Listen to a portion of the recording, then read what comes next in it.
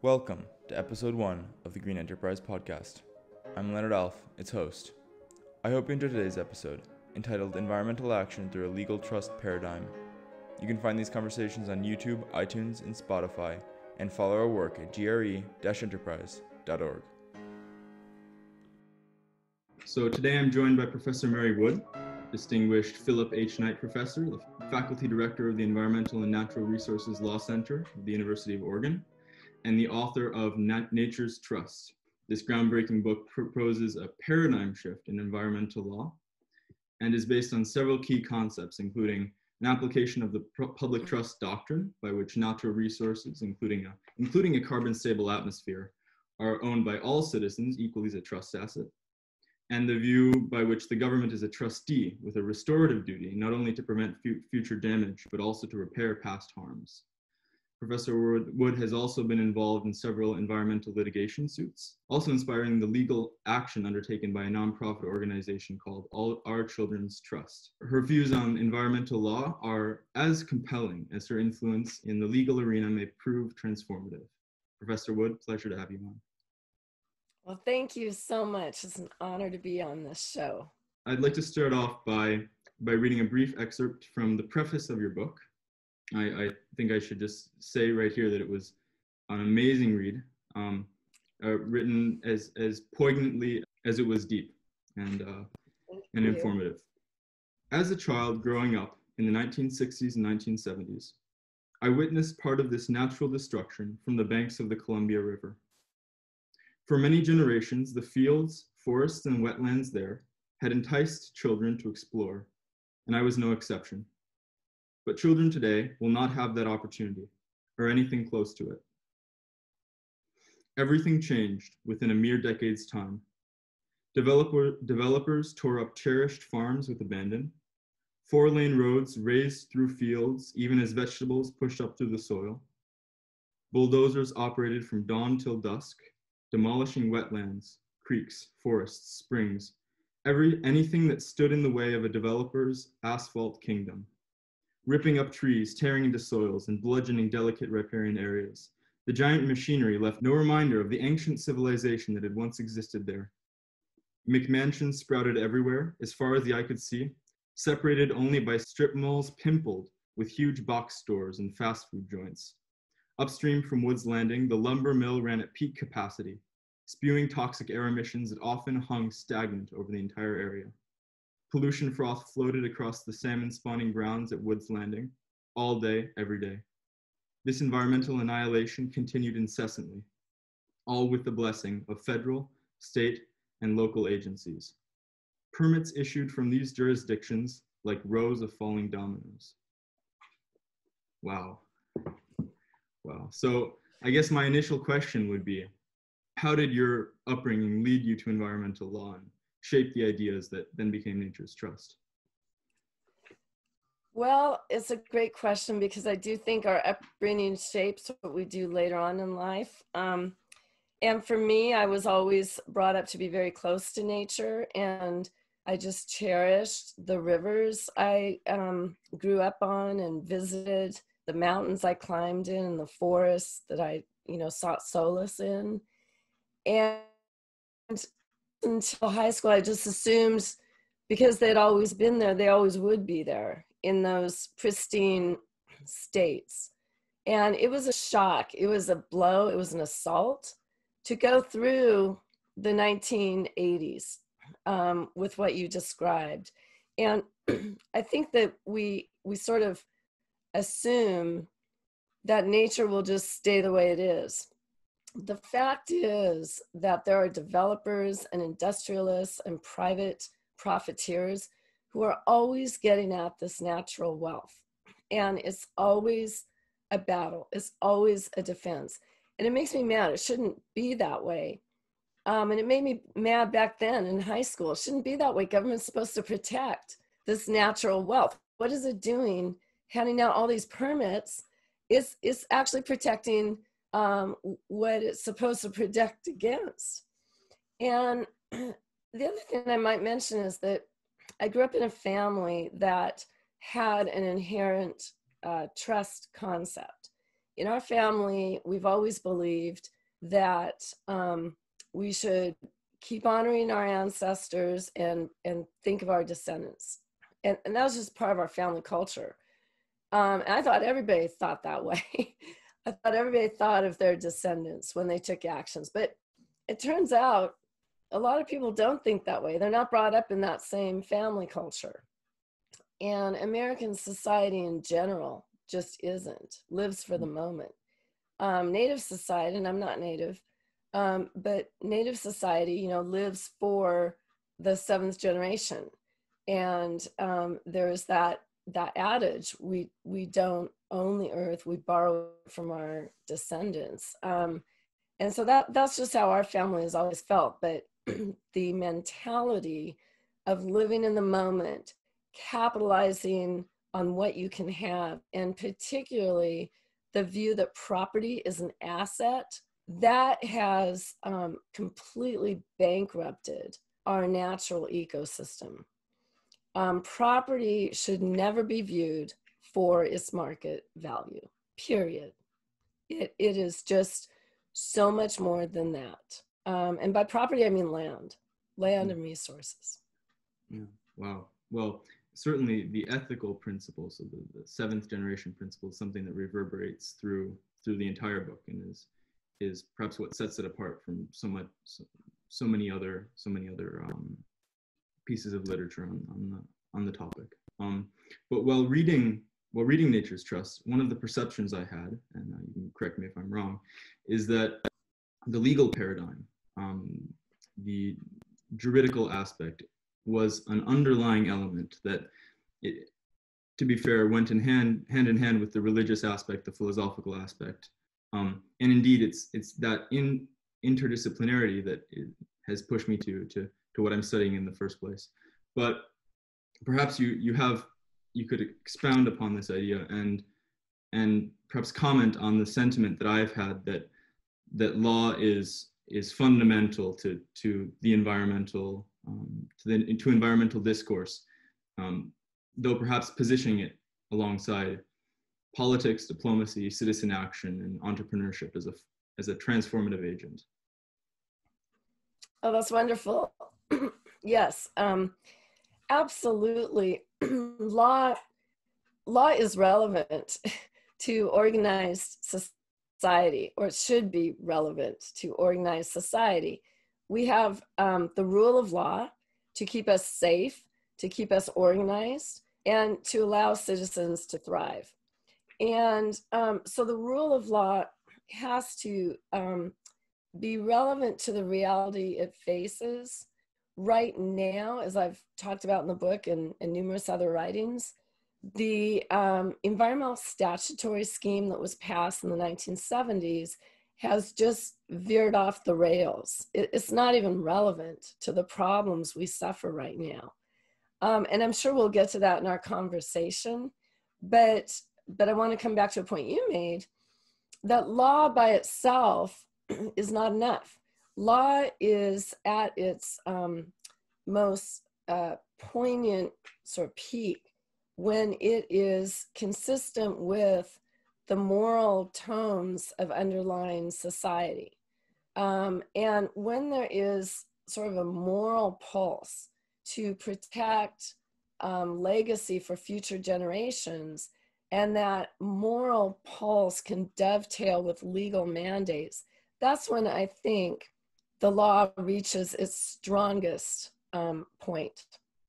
Yeah. And so we have to have a paradigm where the law itself is consistent with an economic vision, some economic vision, and also a justice vision, and even speaks to the moral inclinations of society. Absolutely.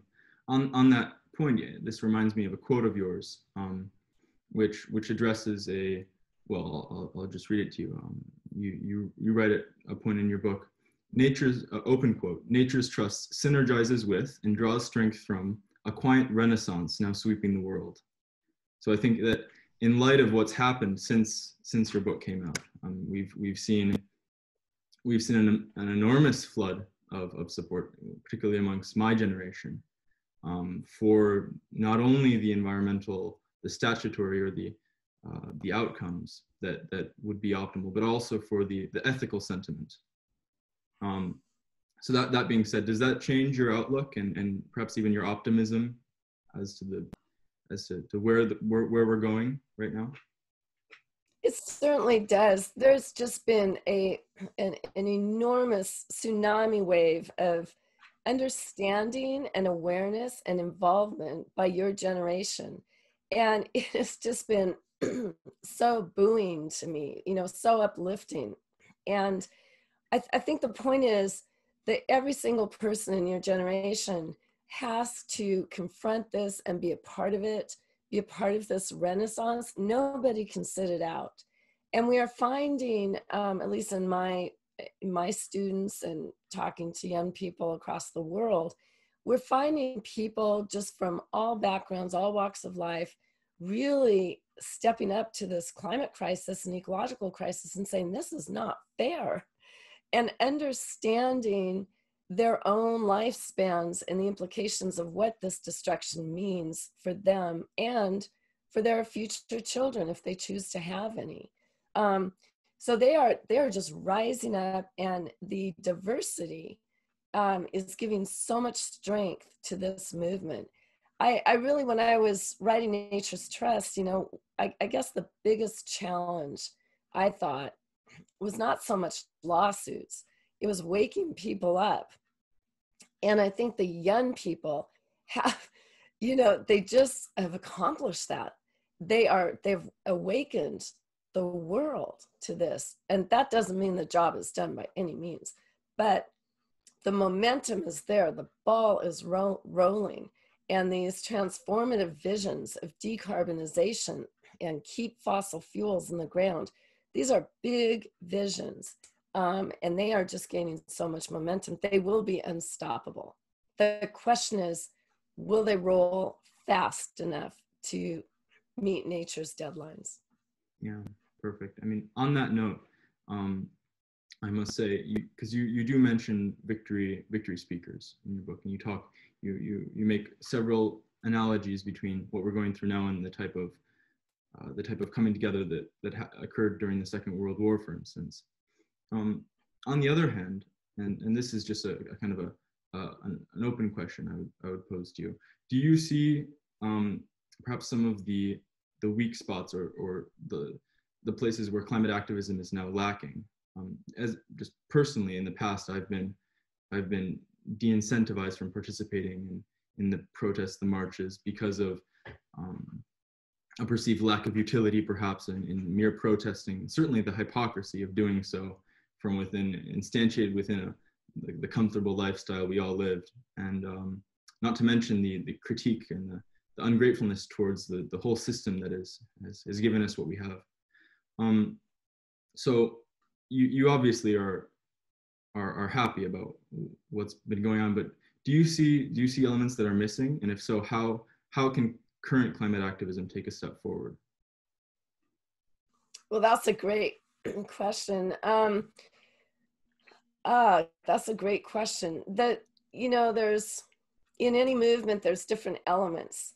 So there's protests. You talked about the protests. There's advocacy in a variety of forms. There's victim speakers who just try to get the word out to their communities. I think that is so important. And then there's, litigation, trying to change the law, trying to change the economic system. It has to really be everything, because this societal change has to be a sea change. And so, what is missing? I will say the one thing that is missing is treating our earth and our climate system as our home. Literally, if you were right now, if the smoke alarm went off in your house right now, we would not be having this conversation. You'd be running around looking for a fire extinguisher. You would drop everything. If there's anyone else in that house, they would drop everything too. Someone would call the fire department, and the fire department would come out with blazing, with alarms blazing, and they would try to put out the fire. That is the situation we're in. So is there something missing? Yes, it is a cognitive lapse in society. The smoke alarm is going off. The house is burning. And what everybody can do today, tomorrow, every day of their lives is they can bring this into the discourse of common conversation. Now, overnight, we saw people understanding what COVID is. And everybody talks about COVID. It was in all the news. It still is in all the news. All the governments dropped everything to deal with COVID. That, to me, was so powerful. Now, maybe they didn't deal with it perfectly. Certainly, our government, our national government didn't, but every government around the world dropped everything to deal with COVID, and you had private manufacturers and other sectors coming in and doing what they could. That's what happened in World War II. And how did we get to that point? Well, it was a recognition, it was a light going off. If we don't deal with this, it is going to be catastrophic to humanity. So I think that what's missing in climate activism is more of just the standard day-to-day interactions. When you go out and you're in the world, or when you have a conversation, always bring in climate, always. Just like you would bring in COVID right now, because our home is burning. Yeah, you describe what's happening. The situation, or the global situation we're in right now, is open quote, a tenuous and epic moment, close quote. And this should lead everyone to at least draw an analogy with what's happening in the atmosphere. Certainly, your book doesn't only talk about atmospheric pollution; it also talks about ecological destruction, which is often even more heartbreaking. But certainly, it's carbon emissions that pose at best a mild civilization-wide nuisance, and at worst an extinction scale event. So that being said, looking at the pandemic, and you've already listed a few of the things that have happened. On the international level, governments have forsaken economic growth for the sake of public safety, and businesses altering their product lines, producing masks and ventilators instead of garments and cars, and even citizens coalescing around a government, or at least to a large extent, there are always exceptions, around government guidelines. And as you mentioned, all of this is reminiscent of a war effort, and should set the stage for a transition from what is now a state of emergency for a very proximal and in our face threat that leaves body bags in the hallways of our hospitals and memorial services, to a less visible and more intangible threat that's going to occur within decades if we don't do something. So perhaps, I mean, again, what are your ideas on from a governmental position? What should the governmental response to the pandemic, how can governments learn from that and apply that to the transition that has to go on now? Well, I think governments can learn that they have the ability to prioritize. Here in the state of Oregon, the Oregon State Legislature still hasn't passed any climate bill. It's tried since 2007, hasn't done it. And for years, I would get these legislative updates talking about, important issues, school lunches, funding city parks, housing, very important issues, all of them, but not even mentioning climate. So I think the number one lesson to be learned from the pandemic for all of us is that we do this. And for government to learn, they have priorities. In other words, government doesn't just get to pick off the menu as to what's easy and what's politically feasible. They actually are there to respond to priorities. Now, if COVID were not addressed, people wouldn't have it. And that's what we have to, that's the same posture we have to bring to climate and to our earth as a whole. We have to make that the number one priority, number one, because if we lose this planet, we lose everything. It is the number one condition of all economies, all human survival, all prosperity. And, you know, I think that this is becoming a priority. It's not hard to get it on the priority agenda. It means that citizens just have to speak of this all the time.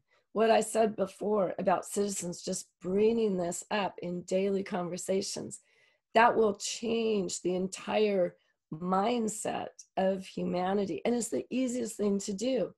I'm not asking anybody to go out and spend money even. I'm just suggesting that people go out and talk about the weather. And when they talk about the weather, talk about climate. It's the easiest thing to do with strangers, with businesses, with everything. And once this changes, once it becomes a priority, then we should all be optimistic because we know government has resources to bring. We know government can focus on this. It just has not, because it hasn't had the pressure from citizens. Yeah, absolutely.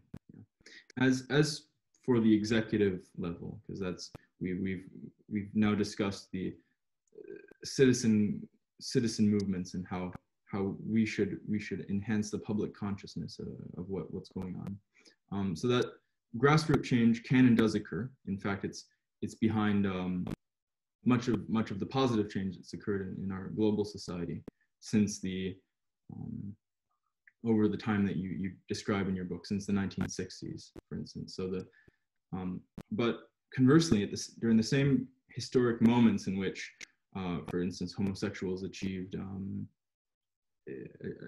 rights that they hadn't had before, environmental law seems to have hit a dead end in a way.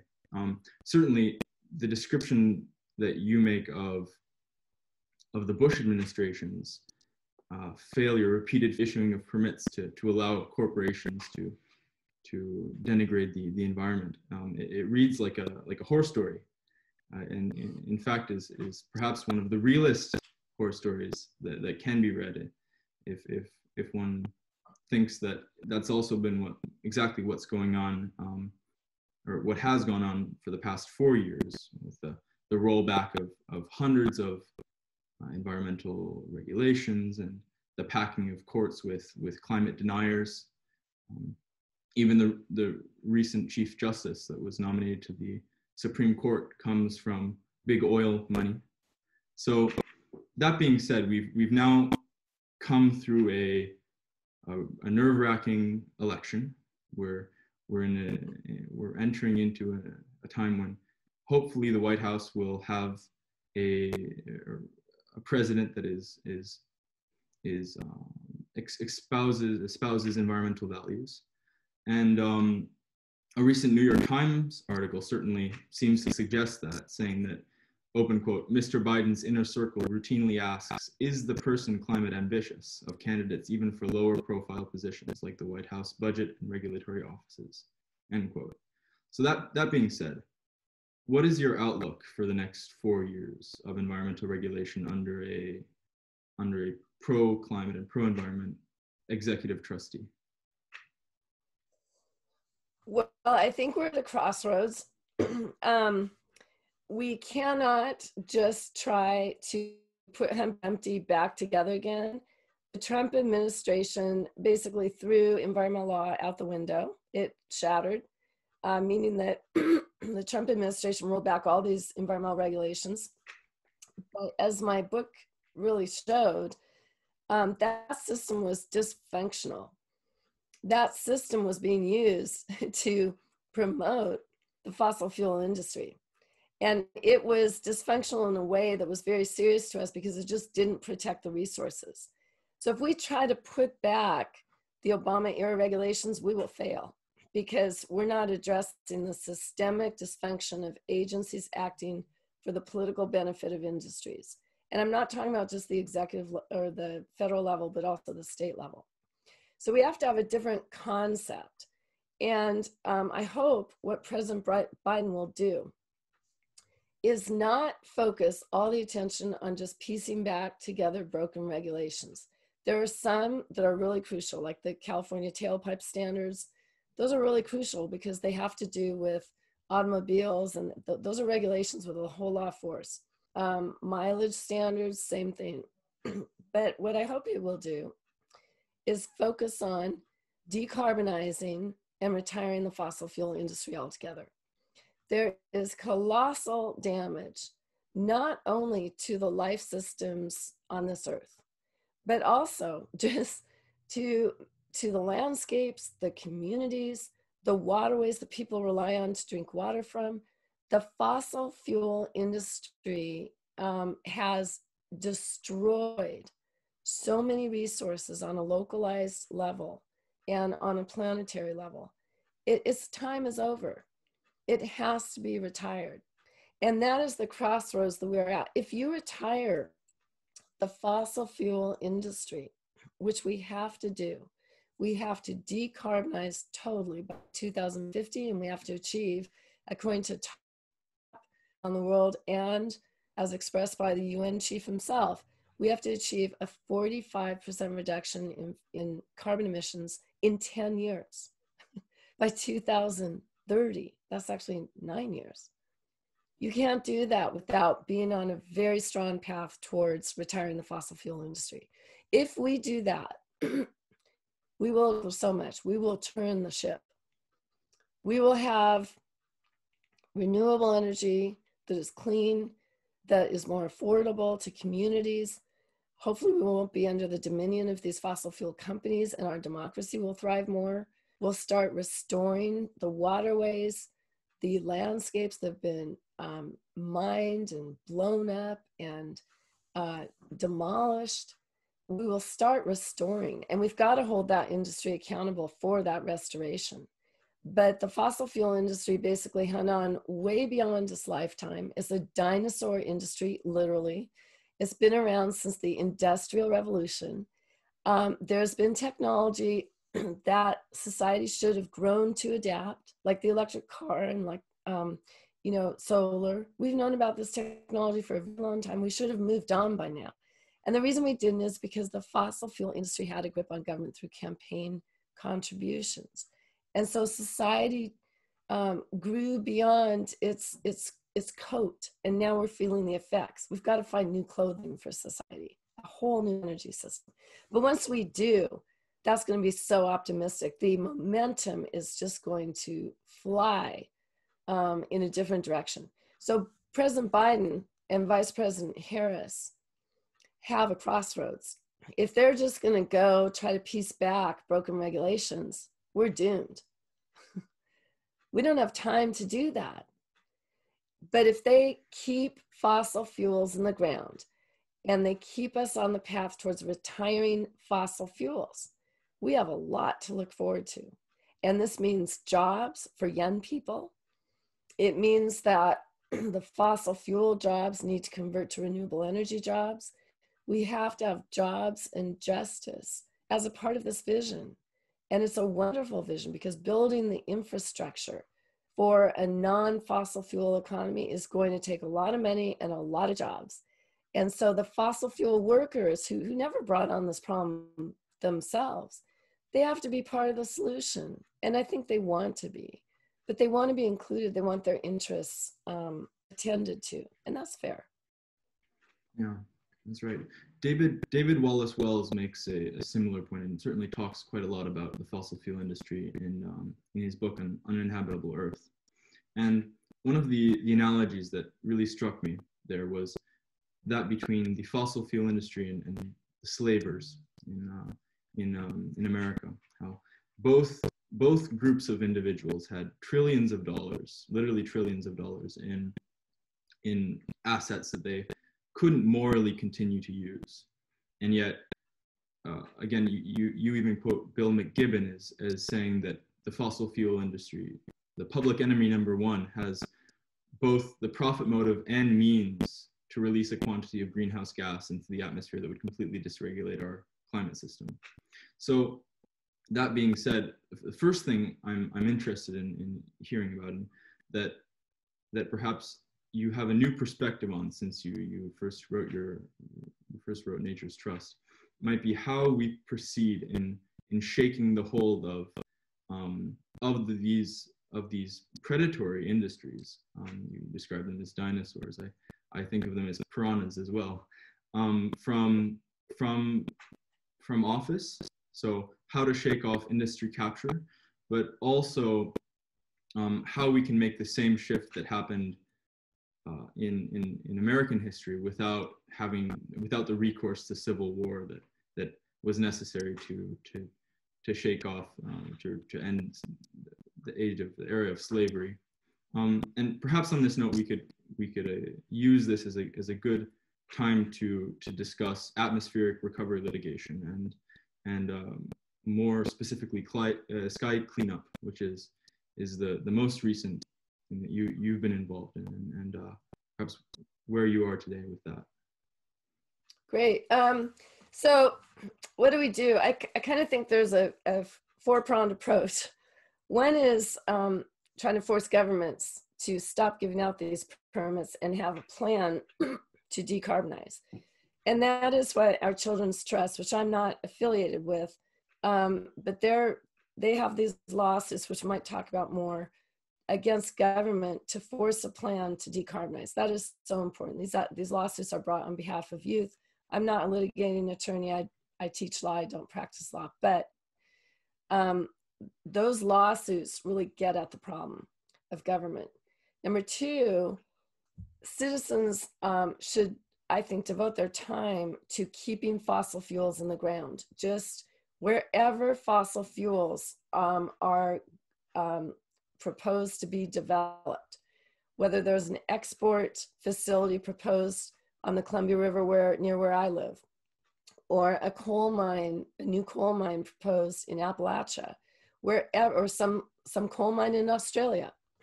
Citizens have to swarm those proposals like a swarm of bees. And when they swarm those proposals, they win. Citizens win when they devote attention to these things. And I need to get back to the other two tracks, but I just want to point out that our environmental laws do require permits, and the permits have been derailed by agencies that just give them out for industry. But when the citizens pay attention, they win because of this. Every permit sets up kind of a playing field. And let's say a facility needs a dozen permits to go through, or a coal mine needs a dozen permits to go through. If citizens win on just one of those playing fields, they stop the project. Industry has to win on each one of the permits. The citizens only have to win on one. And so we've seen this turnaround on the second level, stopping fossil fuel projects. We've seen a turnaround. We've seen a court stop oil going through the pipeline, the Dakota Access Pipeline. We've seen the Keystone Pipeline shut down. We've seen Jordan Cove here at the coast of Oregon still not get his permits after years. And that's because citizens have fought. So the first plane was go after government. Second plane is shutting down fossil fuels where they're proposed to be developed. Citizens can do that on a localized level. The third plane is building renewable energy systems, building new ways of providing for transportation and food and waste by not using fossil fuels. And citizens all around the world are doing this and getting their businesses to do this. And the fourth is what you suggested. And it's an approach I've developed since writing Nature's Trust called atmospheric recovery litigation and the Sky Trust. So the fourth is we have to clean up the sky. It's like, it has something like a massive oil dump in the ocean. Now, if an oil company like Exxon or BP had a tanker or a facility in the ocean that just released millions of gallons of oil, nobody would think twice about forcing that company to clean that up. And so we have to force the fossil fuel companies to clean up their oil spill in the sky. We have to have a sky cleanup, just like we would have an ocean cleanup. And legally, it's just very simple. We would get governments to sue these big industries for natural resource damages. That's what they're called. And rather than sue for damages to fish and wildlife in the ocean, we sue for pollution in the sky. And then we take those damages, and a court would put those in a trust fund, which I'm calling the Sky Trust. And then the Sky Trust would disperse that money to sectors that can clean up the sky. It's really just patterned off a basic oil spill cleanup. So next question is, what could clean up the sky right now? Well, there may be some technology coming around, some big, great vacuum cleaners. We don't have that yet, but we do have nature's engines. And it turns out that soils and plants are the greatest engines right now for cleaning up the sky. So if we reforest areas, if we restore wetlands, if we back off from all this natural destruction and we start restoring the soils with different agricultural practices, not using pesticides and tilling methods and herbicides, going back to the old ways, then we jumpstart, turbocharge nature's engines of drawing carbon down from the sky, and we get on a path towards regaining balance. And we have to do that, because even if we stopped all emissions tomorrow, magically stopped, we'd still have climate crisis, and we'd still have these growing catastrophes because of the carbon already in the atmosphere. We've already got the oil spill. So we've got to scrub carbon out of the atmosphere using natural climate solutions until we get something better.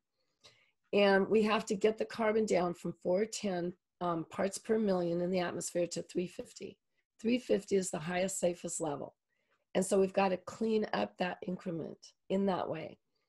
So I mentioned 4 tracks: atmospheric trust litigation, citizens fighting fossil fuel development everywhere it occurs, businesses and communities building decarbonization energy systems, and then 4th, suing the fossil fuel companies for all their remaining assets to clean up the mess that they've caused in the sky.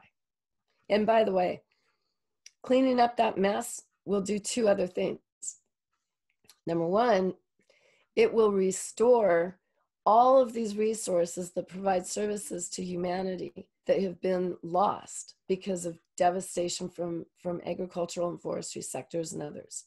So we'll restore those, and we'll see a growing of natural abundance. Your generation will be on a different track than my generation was. My generation has been on this track towards a dead-end devastation.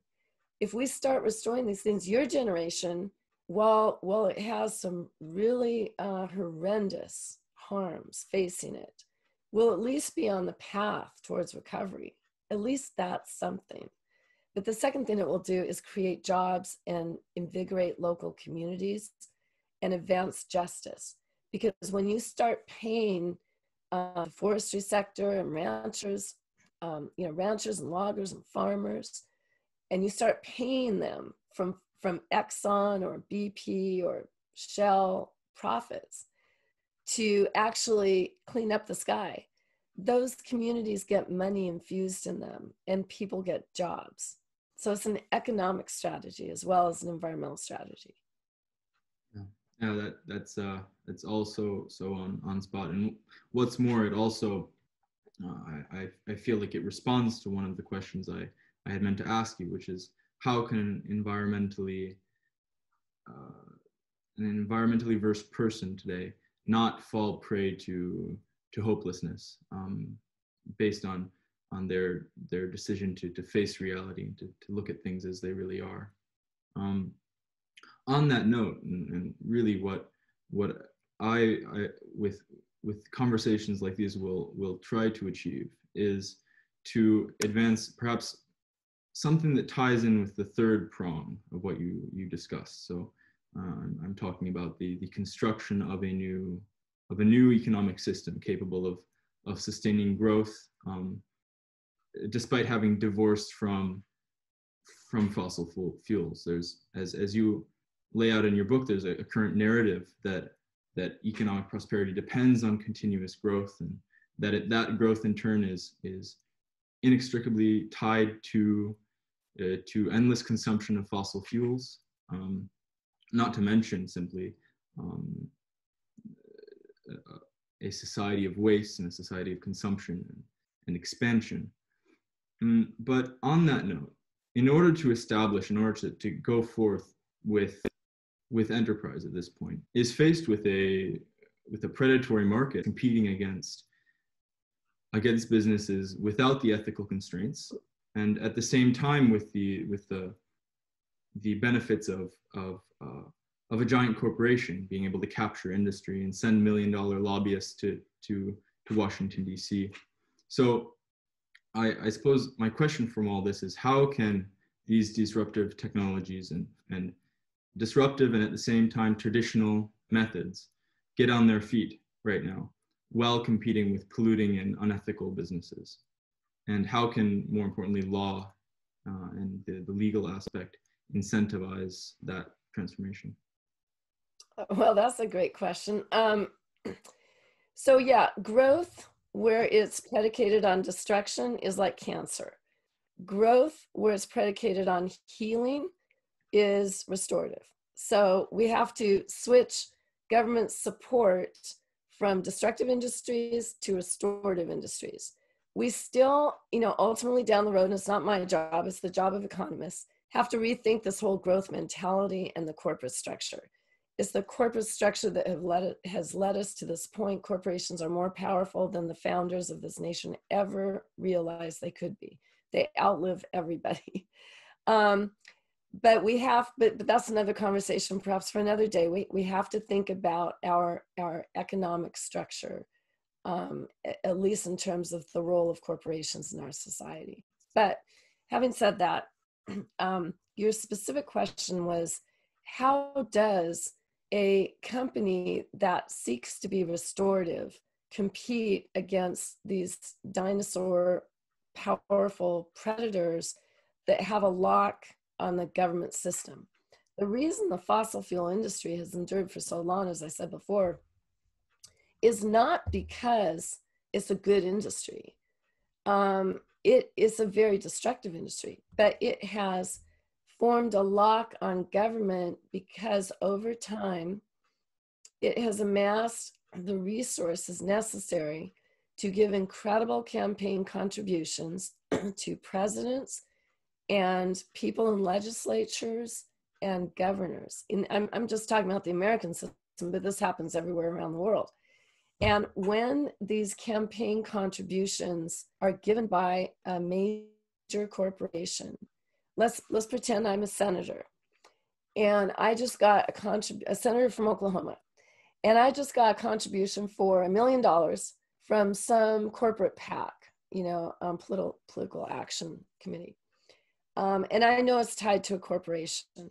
I get in office and I'm supposed to vote on whether or not to open public lands to oil drilling that this corporation wants to do. I just got $1 million from this corporation. Am I biased? Let me ask you. Absolutely. Absolutely. Of course I am. Yeah. This corporate donor wants payback.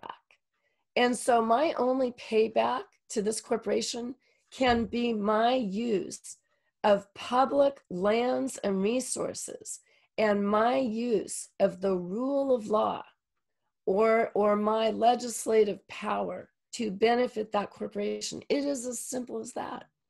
And every American knows this. Every American knows that's what's wrong with our system. And so when you ask, how do we allow restorative corporations the space to get off the ground even, when you're dealing with the whole corrupt system, how do you even allow that? That is the question. Is how do you unlock that vice grip that the fossil fuel companies have on the American political system and really every system around the world. And so I bring in the public trust. The rule of law is relevant here. The public trust principle, which forms really the focus of my book, Nature's Trust, is an ancient principle that is present in the United States and many countries around the world, even most, and every state in this country. And it's very basic. It says that, and you don't have to invent it. You just have to pull it off the shelf because it was sort of hidden in the last 50 years of statutory law. It just wasn't paid attention to. But it's theirs in every state's legal system and the federal legal system as well.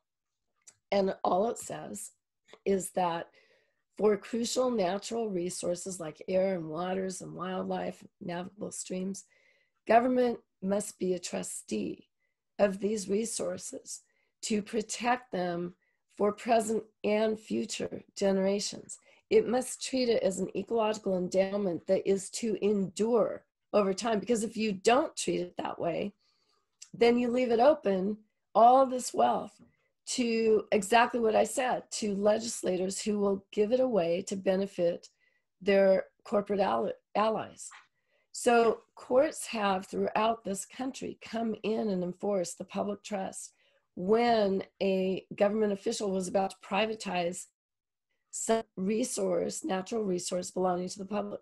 This is an extraordinary principle. It's got constitutional force, but it is limited to the natural resources that are crucial to our survival. So you're not going to be able to use this principle, the public trust, in areas of social policy or economic policy. It doesn't work there. It's only for natural commonwealth, ecological wealth. And so what you could do with this principle is a litigant could, or a group of litigants could come in, back to my example, could come in and sue to set aside the senator's decision in that particular legislative action, where that senator was obviously biased or had the potential for bias. That senator under the public trust would have to recuse herself. And the reason is a core principle of any trust is the duty of loyalty. A trustee having so much power over wealth has to maintain complete and the beneficiaries. The beneficiaries of a public trust are, as every court has said, the present and future generations of citizens, not the corporations. And so you could imagine a lawsuit against seeking to invalidate that legislation on the grounds that some of the trustees were biased and violated the duty of loyalty, and it must be set aside and the decision reconsidered without that bias. That is not that hard to envision. And that is a legal way. It hasn't been tried yet, but I think it will. It is a legal way of attacking the rot in our political system, attacking it, getting at the core. You can't right now attack it from the other end. You either hack it, the contributions coming in or the decisions going out. I'm suggesting attack the decisions going out, because the campaign contributions coming in are legalized by the Supreme Court under the Citizens United decision, which basically allows unlimited campaign contributions by corporations, saying that they're people and that they have First Amendment rights. It's been very criticized, but until you get at that, these campaign contributions will keep streaming in. So I'm suggesting get at the real root of the problem, attacking decisions that are tainted by those. And you could do that on the state level, the county level, even attack decisions from port facilities. These ports along the Pacific Northwest coast are governed by port commissioners. Those port commissioners get campaign contributions from the very corporations that want their facilities established to ship fossil fuels through Northwest ports to Asian markets. So you could bring the same principle there. Yeah. Well, you're mentioning Asia is quite appropriate, because after all, and perhaps if we have time, I'd like to return to electoral or finance reform. Is certainly, you do mention that is one of the primary things we can do to at the moment to address the harm that's being done to our atmosphere. But moving on to a more international context, Asia, or more specifically China, since you published your book, has risen to a place of global preeminence certainly in the world economic stage. But what's more, its carbon emissions have simply skyrocketed to roughly 30% of the global carbon footprint at the moment. At least that was those were the figures in 2018. Now, China, as I'm sure you know, has recently committed to carbon neutrality by 2060. It's laid out policy in its 14th five-year plan that's conducive to that trend. And I wonder what your thoughts would be on the suggestion that perhaps the United States in a way has lost the opportunity to assume a role in international leadership to curb carbon emissions. So it's a great question. International leadership, we've had none under President Trump because he withdrew America from the Paris Climate Agreement. Obviously, President Biden will put America back in the first day in office or soon thereafter. So there's that moral leadership. But as a practical matter, let me just speak as a practical matter.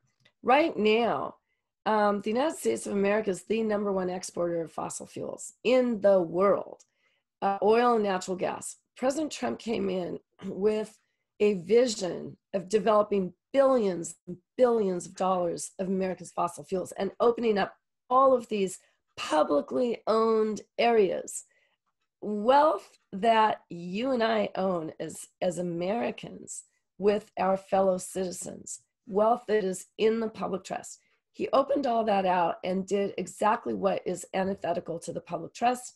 He gave it to private corporations and is still doing that and is trying to make a push to get it out to the fossil fuel industry before he leaves office. So the United States of America actually holds a huge economic lever because we are the major exporter of these fossil fuels now, and we have been for 4 years or more. So if we clamp down and stop the flow of oil and natural gas, which we will, then the world has to do something in response. They have to change to renewable energy. South Korea is a really good example. I gave a keynote there about a month ago by Zoom. And I pointed out that 12 or more major export facilities were proposed along the Pacific Northwest coast. That's my region. And they came up out of nowhere in the Obama administration, and then it carried through in the Trump administration. Over a dozen major export facilities to get these massive amounts of coal, oil, and natural gas from the interior of America through the Pacific Northwest. We were the gateway, identified gateway to Asian markets, which are unlimited. Asian markets are huge. And the people of the Pacific Northwest, my region, rose up and swarmed every single one of those projects. And not one of them has been put through, not one. And so what was deemed an industrial gateway by the industry, identified as such, has become a chokehold. And I believe if you look at the trends, that will continue. I believe citizens will swarm each and every one of these development projects. And that means that the #1 exporter of oil and natural gas is going to turn into something very different. And that means other nations will have to respond. Well, South Korea was supposed to be the major recipient of natural gas coming through our area. And now South Korea has sort of seen the writing on the wall and is switching to renewable energy goals. And because the United States is the #1 exporter of these fossil fuels, countries like South Korea that is entirely dependent on fossil fuels will have to very quickly reorganize this energy system and go with renewable energy, because its supply lines will dry up if citizens are successful in this country and other countries, and I believe they will be, in stopping the flow of fossil fuels. So in that respect, even though America has not been a political leader in the world, the citizens have recognized the power of grassroots activism and shutting down fossil fuels that will stop the flow of fossil fuels to other countries. Yeah, that's so powerful. You mentioned relocalization as a movement that starts from grassroots, and that seems to coalesce with much of what you say, particularly in ARL as well, in atmospheric recovery litigation, as to the necessity for this sort of thing to occur at a local level, at a regional level. So this is just a musing of mine. I wonder if you might have some insight on this, as to whether legal precedent or legal structures exist to hold the government structures accountable, not only for their permits to fossil fuel industries, but what's more, to the subsidizations that occur therein, and perhaps to shift, because hundreds of billions of dollars have been funneled into, massive amounts of money have been funneled into subsidizing carbon, the very carbon emissions that will undermine the democracies in which they're occurring. And that being said, I wonder if, on the other hand, subsidization may be the economic endpoint for the sustainable and local sustainable development that you were talking about, and also the local grassroots campaigns to fight back. And if so, is there a legal mechanism to achieve this sort of political change? Well, I think you raise a great point. Now, law has different levers, and some take a whole lot longer than others and are more complicated or are more behind the scenes. So if you try to change a regulatory system, that's going to be a long haul. That is, regulations just drain energy, take a long time. They lead to politicization. Very, very difficult. It's like trudging through, quick mud. All sorts of problems with the regulatory structures. But subsidies are like a light switch. If you can switch from fossil fuel subsidies to renewable energy and relocalization subsidies, you have suddenly just created a game changer with very little effort in terms of the legal tool. In other words, subsidies don't require enforcement for the most part. It's just putting the money somewhere else. So it's not like regulations. It doesn't require, nearly as much administrative support. And so I do think if you could flip that switch from fossil fuel and nuclear subsidies to renewable energy and localization programs, you would get the biggest bang for the buck, so to speak, from a citizen's point of view. Because if the citizens can hone in on that one thing, then it's not like a regulation that they constantly have to be vigilant about and go through all these processes, and where there's, dark, deep statutory canyons where they may fall into 2 years down the road and not realize it. It's just very quick and immediate. So I really, really urge that as a tactic. Whether or not there's a legal way to create it or force it, basically, I think it's the argument the citizens have to make. Why are you using our money, our taxpayer money, to destroy the public trust? That is not fiduciary care. It's just simply not. A fiduciary must invest in restorative enterprise. So it's that argument. Whether or not it could, be turned into a court case, I haven't really thought that out at all. But certainly the compelling argument for letters to the editor, for testimony, for letters to congresspeople, is right there, and it's very simple. Simplicity means speed. And so I always urge citizens to go after the simple, low-hanging fruit right in front of them. What are those levers where if you could change this one thing, it would be quick and it would create monumental change? It's not going to be reviving some Obama regulation. The quick change has to be system change. There's only a few regulations out there that I think citizens could really devote themselves to. The regulatory arena is very complicated, very time consuming, and isn't like the subsidies. So yeah, subsidies are a great tool. Right. Great. Well, the way you phrased your answer, and also the importance that you attributed to the citizen level again, which seems to be a constant theme throughout both your book and your thought, is ties in with the concept that you write about, which is ecological religious synergy, and what's more, the individual level of analysis and of action to proceed in solving these issues. So this reminds me of, and we've been speaking for over an hour, so this will lead me into my final question, of a quote by Malcolm Gladwell, which you mention, which you insert at the end of Nature's Trust.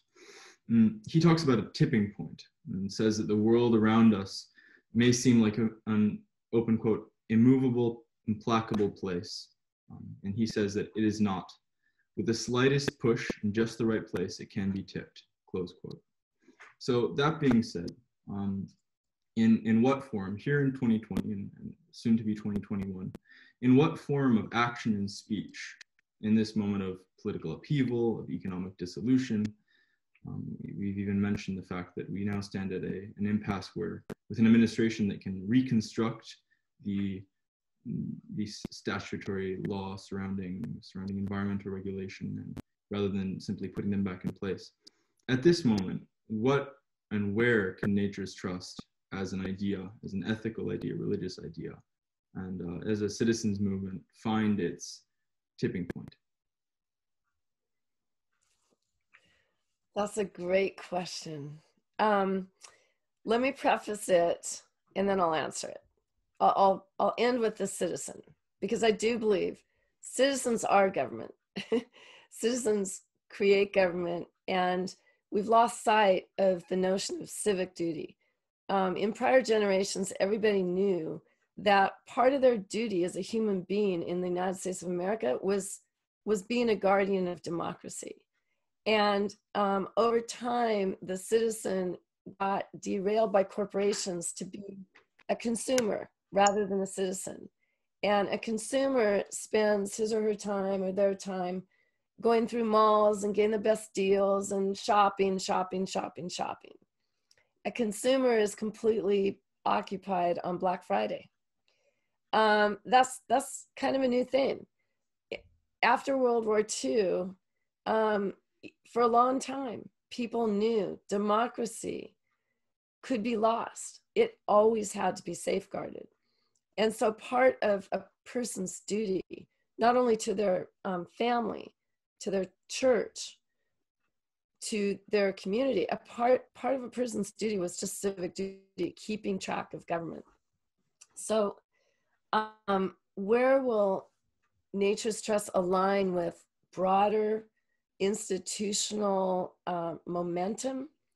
I think you mentioned the churches, and I just want to reflect on that momentarily and then leave it with the citizen. Churches are an amazing force in society and in the climate crisis. There is a whole group of interfaith, religious and spiritual institutions that have made climate a #1 priority. And if you think of a standard church, it serves as a spiritual beacon and a moral compass to a lot of people, perhaps hundreds. And it is also a community where people get together and they have common purpose. They also have incredible organization. I mean, just as a practical matter, they have a certain bit of time from hundreds of people, and they have lists. They have email lists. They have phone lists. They have organization. and they have kitchens, and they have regular meetings. And so what we're seeing in this group of interfaith institutions is an integration of the principle that that nature is sacred, that it is a sacred endowment, a God-given endowment, not for one generation to use and exploit and destroy, but for the perpetuity of the sacred lineage of humanity. And when you get that going, which it is, you have a potential tipping point right there. Not the only one, because not everybody is a member of a religious institution, but you have a major force in society. Now, coming back to the citizen, what I would say is that people often think, especially your generation, I teach students every term, and I get a new set of students every term. And I think the number one barrier that people of your generation have is this feeling that's hopeless. You can't save the world, and so don't even try. All the time I get that. I can't save the world. It's out of my control, so don't even try. And I tell them two things. One is that this is like pushing a big boulder up a mountain. The more people that get behind that boulder, the quicker it's going to get to the top of the mountain. And the boulder means it's really the decarbonization, the elimination of the fossil fuel industry. That alone will transform society in incredible ways. But the more people that get behind it in whatever way, the faster it'll get there. And then once it gets to the top and you push it over, that boulder is going to roll. And there's going to be so much momentum. It's going to be a transformation of society where you're going to see people everywhere, in every walk of life, every background, engaged in this common effort to protect and restore our home. It's going to be much greater than the World War II effort.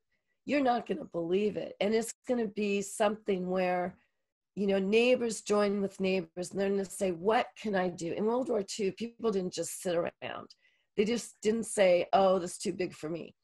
No, they stepped up and they said, what can I do? And that happened in COVID until it became politicized. People all over the place were stepping up saying, what can I do? We have this incredible human resource that is not tapped for climate, and it will be. And when it's tapped, you are going to feel like you're a part of not only something big in your lifetime, but everybody's going to feel that they are part of this sacred moment on earth. We are the only ones in this position in all of human history. We, for some reason, you and I, and everybody watching, was just born into this moment in history where only we have the power to save this beautiful planet for not ourselves, but for future generations as well. Only us. It is a sacred moment that we wake up to every day. It should be the most inspiring thing in the world to us, to know that only we, our parents didn't have that, our grandchildren won't have it. It's up to us. And that makes our lives more fulfilling than you could ever dream of. And so I tell people, just do something. Do something. Do anything. Just don't do nothing. And that every single contribution matters. It's going to take engineers, economists, poets, mothers, teachers, doctors. It's going to take everyone to save this world, because, as Paul Hawkins said, there's not anything in this world that doesn't have to be remade. And so everybody's going to be working for nature, your whole generation. Nature is your employer. That's what he says. And so I always end with saying, you can't save the world by yourself, but the world cannot be saved without you. And that is a great point to end on. Thank you for coming on the podcast, Professor Wood. Wonderful. Thank you. It's been my complete honor, and keep in touch.